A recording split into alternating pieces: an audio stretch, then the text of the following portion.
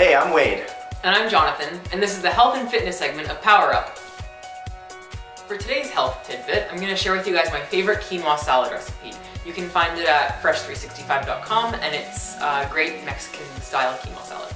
All you'll need is 2 cups of water, 1 cup of uncooked quinoa, chopped tomatoes, green peppers or red bell peppers, black beans, corn, cilantro and lime for seasoning, and salt and pepper. I love this recipe because it's a super simple thing to make.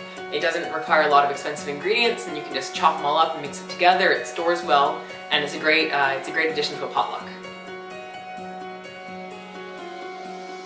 And the superfood of the month this month is the sweet potato, found all over this city in sushi rolls and in pubs served with like balsamic vinegar. Sweet potatoes are fantastic. They're like they actually have the same carbs as lentils, so unlike potatoes, which can give you a lot of carbs that just kind of sit in your body and build up, sweet potatoes actually help you stop eating because they let you know when you're full. They'll also help you get your metabolism going. So whenever you can, try swapping out potatoes for some sweet potatoes or yams if you can find them.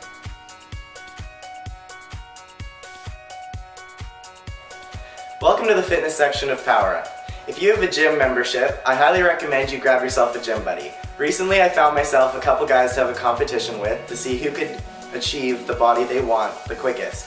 What we've been doing is exchanging photos and updates as to when we do cardio workouts, when we do weightlifting, or any sort of physical activity. It's been working out great, and it's a lot of fun and keeps you motivated, so definitely try that out. If you're looking to meet some active people, I highly suggest you check out the VGVA, which is the Gay Vancouver Volleyball League, or Out for Kicks, which is the Gay Soccer League.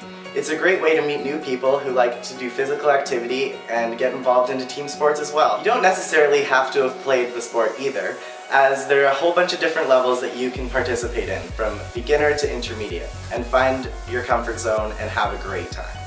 Another important thing for me personally is self-care or mental health. For me, I love to go on hikes like Grouse Mountain or the Chief, or even a great run around the seawall, because while incorporating a good workout, you're also getting to see all the different things that Vancouver has to offer.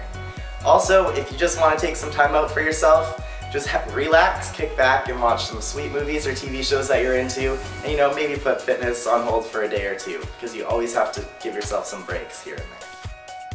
Thanks for watching the health and fitness section of Power Up. For more information, you can check out our website at empowermentyvr.com. Bye.